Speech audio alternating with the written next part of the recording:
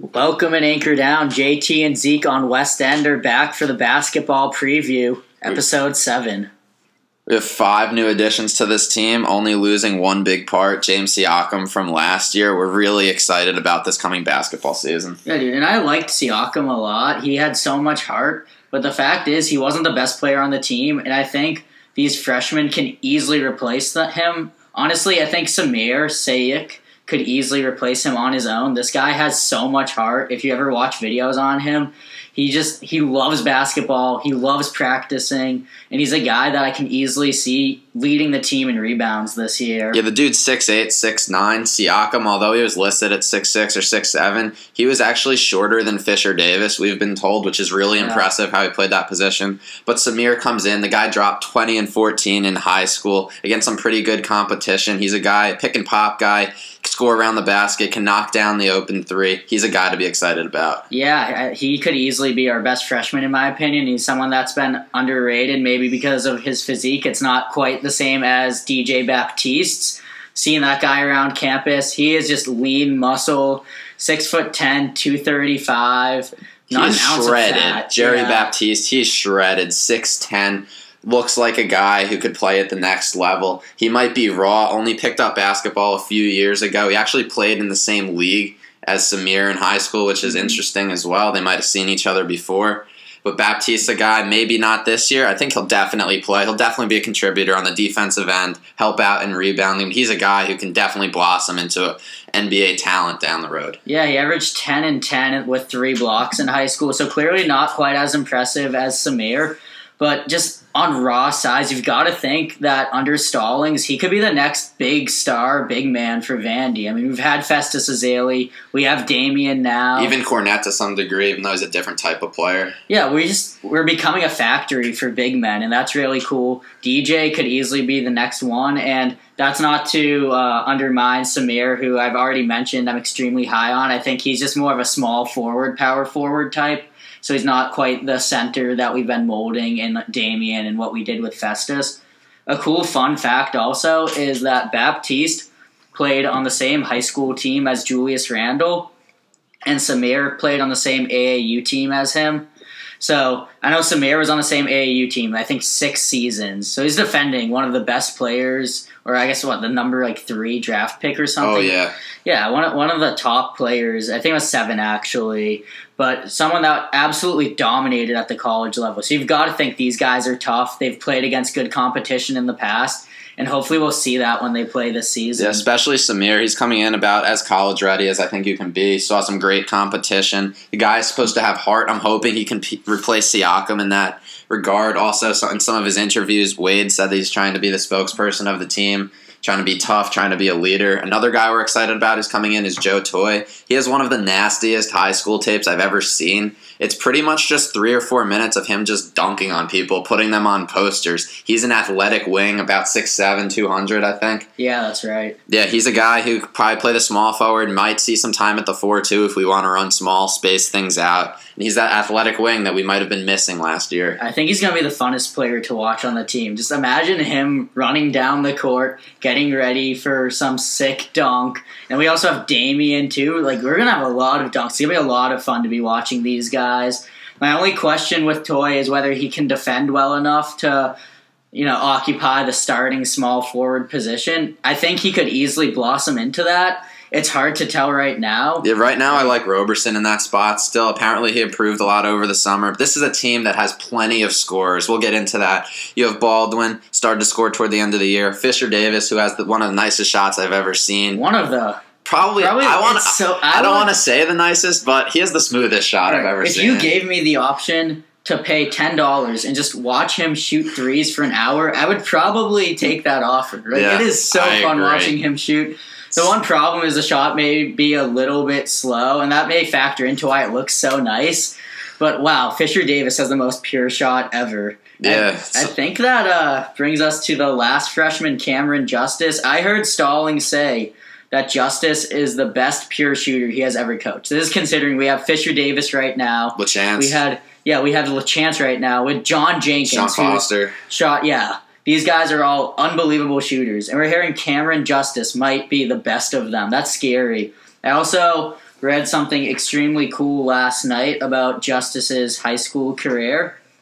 I'll read it right now. The sharpshooter led Knott County Central to its 4th straight state tournament, averaging 24.2 points per game. He shot 54% from the floor, 43% from 3, and 85% from the line. I mean, this is for a high schooler, 85% from the line. That's crazy. Yeah, he also finished his career with 3,587 points, which is 3rd most in state history. He's number 1 in state history for free throws made with 843 and 3rd in state history with 389. I mean, this guy is unbelievable. Yeah, I think he's the least hyped of all of our recruits, too. People like Toy, pure athleticism. Baptiste, I mean, just look at the guy, and then Sahik probably replacing Siakam. But I think Justice is a guy, he could compete for some time in a crowded backcourt. You look at Wade, we think is going to definitely be the point guard, but there's 2 or 3, possibly 4 2 guards who could be very good. You got LaChance, you got Kressler, who we haven't even talked about yet, Fisher Davis, now Cameron Justice. These are all guys who can knock down the 3. Most of them can score in space as well, off the dribble. Yeah, the major concern is whether we have too much depth. Unless Justice can be a combo guard, and this is something we've discussed a lot, maybe Justice or LaChance can play the point a little. We really need somebody to be able to do that. But assuming that he cannot, we have 4 amazing shooting guards, and it's really difficult to split time among them. I know sometimes they'll play point, sometimes they'll play small forward, just because we need to factor them in. But, I mean, Justice, we really think has a ton of potential. It's difficult to tell whether or not he's going to find the play time to show that. I think he could play point, too. He had 6 or 7 assists a game in high school. That's true, yeah. And that would be good if he could play the point, because 2, and even the 3 to some degree, very crowded spots. And that puts us into our last big addition. In my opinion, our biggest addition, Nolan Kressler. Yeah. Transfer from Cornell. The dude put up 17 points a game his last year at Cornell. Part of that is because he was asked to do a ton, played 33 minutes a game, clearly the best player on the team. This is a guy, listened to Riley LaChance's interview last week. He seems excited about having him on board. Kevin Stallings also said we would have won some more games that we lost last year if Kressler was able to suit up. No, Riley and Kressler seem like best friends to me. I think their playing style is very similar. So my one question for you is whether you think that Kressler and Riley can coexist and both add a different dimension to the team. I think they can coexist. I think that we need to have Wade out there against a pressing defense. I think if there's not a pressing defense, it doesn't really matter. Our offense is so swing the ball around each way. Everybody's in different spots. We don't really need a true point guard out there once we get it up the floor. It might almost be better off if we had 2 guys who can score off the bounce. They're probably our 2 best pure scorers on the team. Yeah. LaChance, pump fake, drive to the elbow, pull up, knock it down. Kressler's supposed to be the same type of player. I'm hoping that Kressler's slightly better defensively than Riley, just because he's bigger, inch taller. I think he has about 15 pounds on him, too. 15, 20 pounds. Yeah. I think that they can coexist. Yeah, no, I agree with that. It's tough for me to tell now whether Kressler can be a huge impact player when he's asked to do less. I know we found a cool stat earlier that his percentages were higher his freshman year when he played fewer minutes. And hopefully that's the case for us, because there's no way he's going to be playing the minutes he played at Cornell. And it's very likely, at least at the beginning of the season, that he'll be coming off of the bench.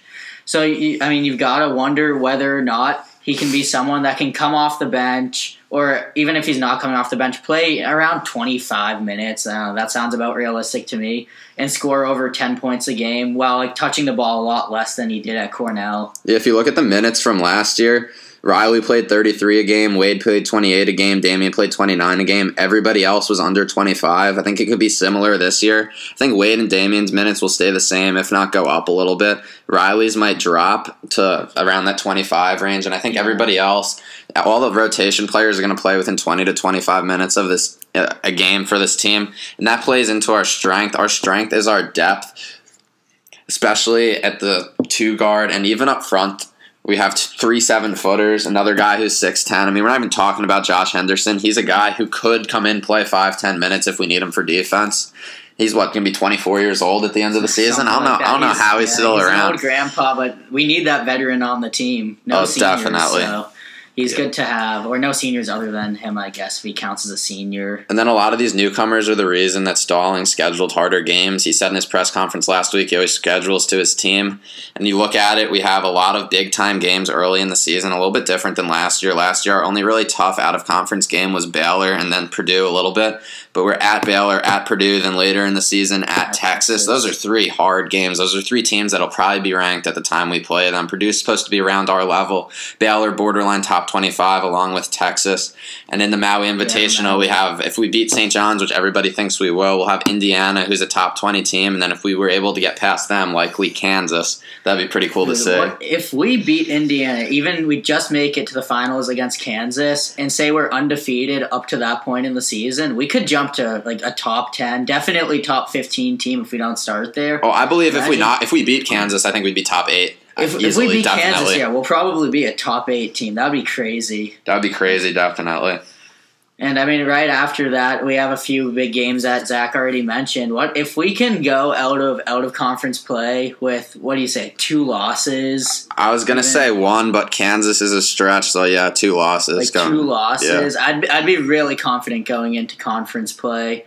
I mean, Kentucky is obviously the biggest in-conference threat, but we don't know exactly what to expect from them. 2 seasons ago, they struggled during the regular season. It took them a while to truly find what type of team they were, and obviously they made it to the national championship in March Madness, so they were able to find their identity, but it took them a while, and that could be the case this year. But at the same time, it could be last year's team where they run the tables. Yeah, you don't have to be too much of an optimist to say that we'll at least split with them, or at least have a good chance of splitting with them in the 2 games. Yeah, they're both Saturday games, too. We have 1 home, 1 away against them. That should be a ton of fun. I can't wait until Kentucky comes to campus. That's going to be arguably the funnest basketball game in our time at the school. Who knows? Oh, yeah.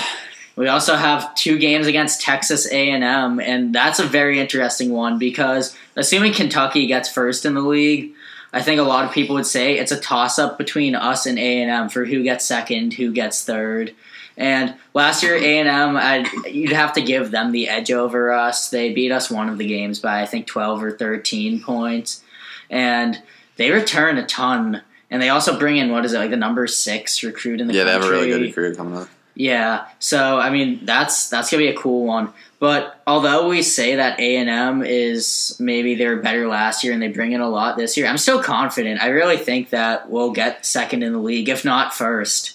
I think we definitely have a chance for first, second, or third. Very, very possible looking at this group. I think some possible lineups we could throw out there we want to talk about too. I really like Wade Baldwin. He really came into his own the second half of the year after Mitchell started playing not as much. Wade became a leader for this team, especially for the guards. I like him. The opening day lineup, I think, will be Wade, Riley, Roberson, Luke, and Damian.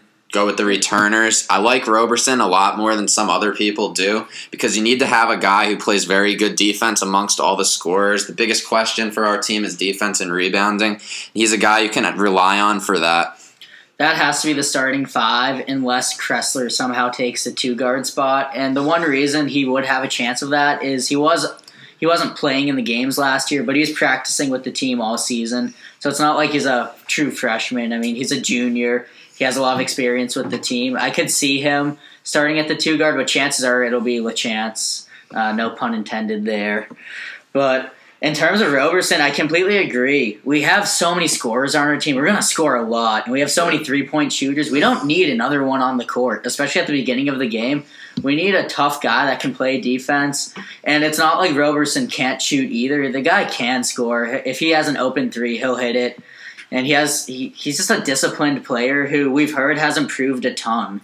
Yeah, the guy shot 45% from 3 last year. Granted, he only shot when he was wide open, but that's the highest percentage on the team. The guy can knock down shots. Well, the highest percentage on the team, except for James Siakam, who I believe went 2 of 3. But that's a small sample size. Yeah, I don't think that counts. Yeah, but I think Roberson's someone that we can at least expect to start at the beginning of the season. It would be ideal if Toy could prove that he can compete in the SEC that would mean against the best teams and steal that starting spot. Because offensively, there's no doubt in my mind that he could be better than Roberson. We saw Roberson miss a ton of layups last year. His offensive game was lacking. But if Toy can somehow take that spot, that would mean that he's good enough at defense to be I guess, capable of replacing Roberson, and that would be the ideal situation. Beginning of the season, though, I don't see that happening unless he's unbelievable in practice. Oh, yeah, you got to go with the guy coming back. Roberson supposedly got a lot better over the summer, too. If he could develop an offensive game, he could be a very, very good player for us. I like Roberson's defense. I also like Wade's defense. It'd be interesting to see if Kressler is good at defense, because I feel like that's Riley's worst area is because of his size mostly. I mean, the kid has heart. It's just his size limits him against some of the quicker and bigger guards in the league. Yeah, and I'm really excited about the big men too. I mean, Damian and Luke, the two juniors, they're both listed at 7'1" now. We actually think Luke could be 7'2", at least with shoes on.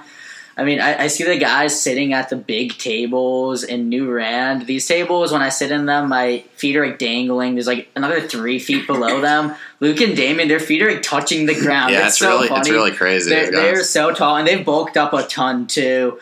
Damien's listed at 245 now, and Luke at 240. I know those aren't huge sizes, but that's a lot bigger than they were.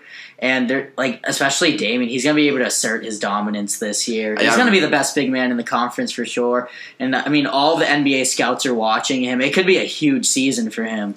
I hope so. It's tough in our offense to see him really putting up a lot more points than he is now. I think he could get up to 16, 17 a game. I don't know if we'd want him much above that. That'd mean he'd have to take a lot of shots. One easy area for him to improve his scoring is he only shot 60% from the line last year. If he gets that up to 70, he gets to the line so much that would add on a couple more points a game, or at least another point a game, one more basket a game. There he is in that 17 range. I'd love to see him rebound more for somebody with his bounce and his size. He only had 6.5 rebounds a game, which with Siakam gone, you really need that number to go up. Yeah, I think in general, the team's free throw percentage is going to go up a ton. We only shot 70% last year, which is really low considering that we're a shooting team. I mean, we mentioned Cameron Justice shot 85% in high school, but just looking at the players that return, they're all going to improve in their free throw percentages most likely, especially Fisher Davis. I mean, what did he shoot from the line last year? 71%? Yeah.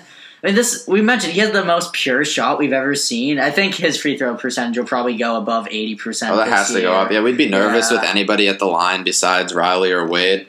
We're hoping Kressler's good at the line. We're hoping that Fisher Davis improves. Even Roberson improves a little bit. If we just improved at free throw shooting, that could make a huge difference. I mean, 1 in 9 last year in games that ended within 5 points, 1 in 3 in overtime. If we hit the free throws at the end of the game, something we really struggled to do last year, we could get 5 more wins easily. And that's assuming that we don't play better in the first, 38 minutes of the game. If we just hit the free throws at the end of the game, that could make the difference. Oh, yeah, and Jimmy's talking about those 10 games a lot. It might seem like a small deal, but it's actually a really big deal. If we just went 5-5 in those games, we're probably a 7 seed in the tournament. Yeah, I mean, we went 21-14. You add 4 wins, that's 25-9. Right? Yeah, 25-9. We would probably be nationally ranked, or just missing the cut. Yeah, it'd be a 7 or 8 seed.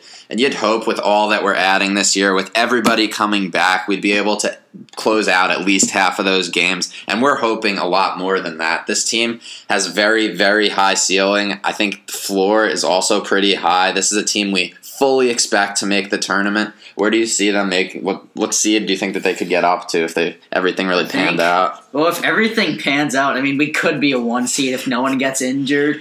I mean, I have really high hopes for every individual on this team. I mean, we could be a 1 seed. That's pretty unrealistic. I'd say 5 or 6, 5 to 7 would be the most realistic scenario. But I'm not. The ceiling is a 1 seed. We could really be that good. I think a good way to judge it is Arkansas was, a 4 last year? Yeah. And they were ranked, around 20 at the end of the year? Yeah, and they lost a lot of games, too. Clearly the second best team in the league, and I think we could be better than Arkansas was last year. What about you? We will, and I think Damian will be better than Portis was, possibly. And Portis carried that team. It's not really did. It was they Bobby did not Portis. Have the depth that we have. In general, the SEC this year is going to be better. I don't think there's a team that was as good as we or A&M is going to be this year, and maybe even LSU. Yeah, LSU has so much talent coming in. Yeah, Ben Simmons, a top recruit. I mean, they could be really good too. I don't have them quite as high as Vandy or A&M, but if we get the 2 seed, or if we're the second best in the SEC this year, could easily be a 3 or 4 seed. I'm saying 5 to 7 is a nice, like, conservative way to think about it. Yeah. I wouldn't be disappointed whatsoever, but I really do think we could be better than that. So say we lose the 2 games out of conference that you think, call one of them Kansas, then say we lose either at Baylor or at Purdue, and then we have 8, that's 2 losses. Or Texas also. And then say we have 2 losses, we go through conference 14-4, something around that. I think that would land us a 3 seed. That could land us a 3 seed. Our strength of schedule is going to be a lot stronger this year. Yeah, no, we have a really good strength of schedule. We've talked about this a lot, just Zach and I in conversation. We have as hard of an SEC schedule as it really gets. I mean, our permanents for the 2, like, home and away every year, we have Florida, we have Tennessee, who's not as good, but we also have Kentucky. I mean, Florida and Kentucky historically are 2 of the best teams in the conference. And this year we have Texas A&M twice. I mean, the only way our schedule could be any more difficult, at least like considering that we're in the SEC, is if we had LSU another time.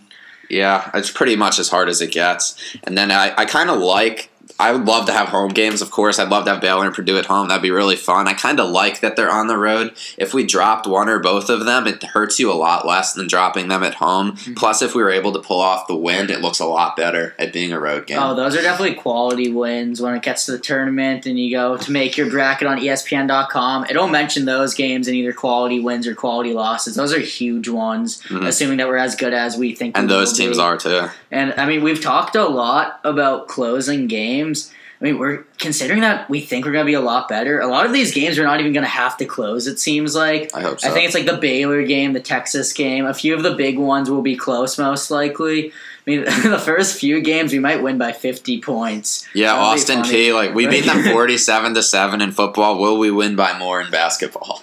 If we actually try, if we keep Damian out for more than 15 minutes, I'm not sure if we will or won't. If we do, we'll probably win that by 50 points. Yeah. And I actually kind of hope that we don't. It'll be a good opportunity for Baptiste to get some play time against one of the lesser opponents. And same with Justice, who is someone that we know is so talented, and it's a question as to whether he can, I guess, differentiate himself from Fisher Davis and other shooters on the team. So I think the game against Austin P, the first 4 games in general, or is it 3 games maybe? Yeah, for sure. Stony Brook is decent. They make the tournament sometimes, but that's true, yeah. So, not on our level, but that should be decent. Yeah, first few games, though, in general, will be like a great opportunity for the young guys to play, and we'll get to see what they're all about. I kind of want to get into some rapid-fire questions now about stats. I think first one, points per game. Who leads us?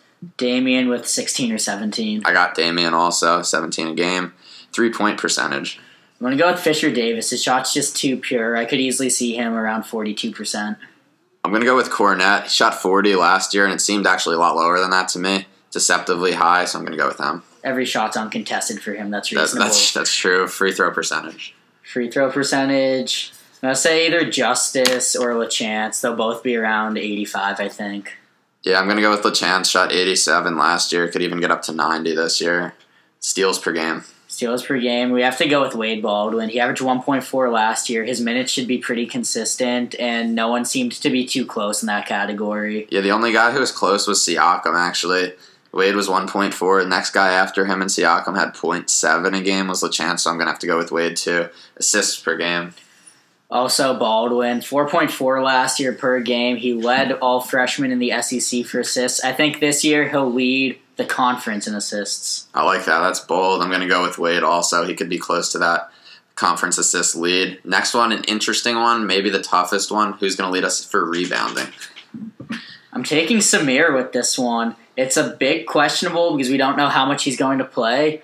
But this guy can really box out. He models his game after Kevin Love. He plays with so much intensity. He's 6'9", plays very aggressive. I think he could average 8 or 9 a game if he plays over like 25 minutes. I like that pick. I'm going to go with Damian, though. The guy's just so bouncy, so big, put on mass. Hopefully his hands got a little bit stronger, too. I'm going to go with Damian. I think he could rebound. I think he put up 8.5 or 9 rebounds a game. That's maybe wishful thinking. I hope that's so. true. I do think Samir also, though. He's going to be a tough guy. 7 or 8 rebounds a game. Per minute, I think Samir will. Yeah, per minute, Samir, Damian probably going to play more than him, so that's a tough call. That's the last one. Who will be the X factor for this team? The X factor. I'm taking Joe Toy, the freshman. Small forward's a questionable position for us. We don't know exactly if Roberson's going to be able to maintain over 20 minutes a game for us. If Toy can be the starter at that position by the end of the season, we could be unbelievably exciting to watch and a very lethal scoring team. I would love it to be Toy. I'm going to go with Cornette. As we said, the dude's 7'1", 7'2". Not many people in the whole world have his skill set, somebody that tall who can shoot. If he could just develop a couple of moves, take people off the dribble a little bit, I think he could be a guy to get us to the next level if he improves. Cornette could really be the X factor for this team. I know I said Toy, but Cornette is definitely my second guy. If he can mold himself, or transform, I should say, into half of what Kaminsky was his senior year. You'd love a junior year version of Kaminsky. We're going to be so hard to defend if this guy is playing half as well as Kaminsky. Our friend Dan just walked in. Where do you see this team finishing? What kind of seed do you think they could get? Well, as far as seed in the tournament, I feel like the top they could finish at was probably realistically a 4 or 5 seed. Bollocks. If we, what? Bollocks. We're better than that. Oh, I mean, I hope so. I mean, it's. I don't think it's out of our reach to finish higher than that, but I'd say that's realistic. If we reach our potential, a 4 or 5 is realistic to expect. And within the conference, I'd say we're going to probably, hopefully, I'd consider the season kind of a loss if we don't finish in the top 3 in the conference. Yeah, I'd agree with that. Kentucky, you can't really feel bad about losing to, and LSU is supposed to be improved, and they were already a solid team last year. But besides those 2 teams, there's no other teams in the conference that you can really feel good if you don't. Yeah, them and A&M to some degree. It's pretty much it. Right, I actually like that prediction. Yeah. What about you, Jimmy? If you had to put money on it, if somebody's like $100 on it right now, where do we finish? What's our tournament seed? $100. I'd rather put $100 on the battle round. Well, where you have a 2-7 record. Okay, jokes. Okay, I'm gonna say the 4 seed. That would probably mean we're somewhere between 12 and 16 in the national rankings. Seems pretty realistic for me. 4. What about you? I want to say 3. You want to say 3? I want you to say 3. Say 3. I'll say 3. I'm going to say 3. I'm really optimistic about this team. Really excited. Maybe 2. Maybe 2. Maybe 1. You never know. Yeah. Well, as long as we get in, you just got to get in, have a 6 seed or higher. Anything can happen. My main hope for the team is that we are ranked from day 1 to the last game of the season. Every single home game, we know we're ranked.